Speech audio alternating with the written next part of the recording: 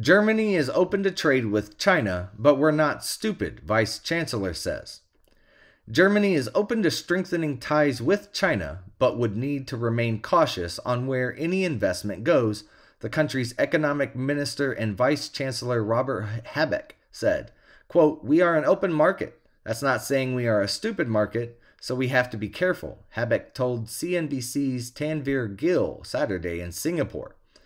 There is nothing wrong with Chinese companies investing in Germany and vice versa, but the war in Ukraine has shown that what seems to be a reliable partner can very well soon turn out to be one that is hijacking you, the economy minister said, giving a nod to Russia's invasion and Europe scrambling to diversify their energy supplies.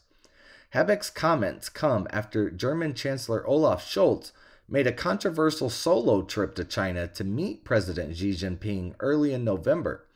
He was the first G7 leader to travel to the People's Republic since the start of the COVID-19 pandemic.